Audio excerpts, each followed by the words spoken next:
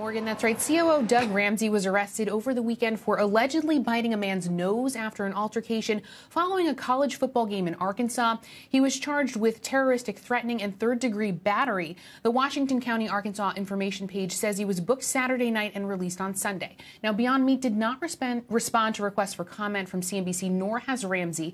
He joined the plant-based meat company in December, coming from 3 decades at Tyson Foods, overseeing poultry and its McDonald's businesses. Ethan Brown, Beyond CEO, touted his experience with those brands as the company was set to lean further into chicken and partnerships with QSRs like Yum Brands and McDonald's, as well as its Planet partnership with Pepsi.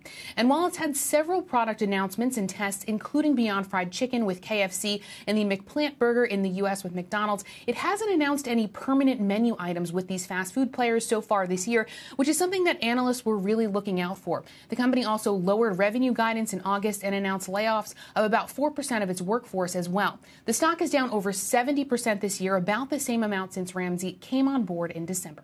Back over to you.